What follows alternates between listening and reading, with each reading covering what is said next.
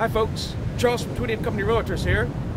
It's Friday. Thought we'd give you a little look at the beach before the weekend hits. I understand some of you up there in the Northeast are digging out of some snow today. Hope you guys are safe and warm.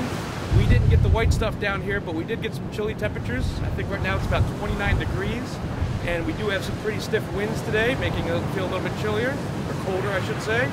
I think some of the wind gusts last night hit maximum about 45 miles per hour. So the ocean is quite churned up today. It's quite choppy, some white caps. So I'll get you some shots of that here in just one moment. And I hope you guys are all digging out up there and have a wonderful weekend. Hope to see you down here at the beach real soon. Thanks a lot.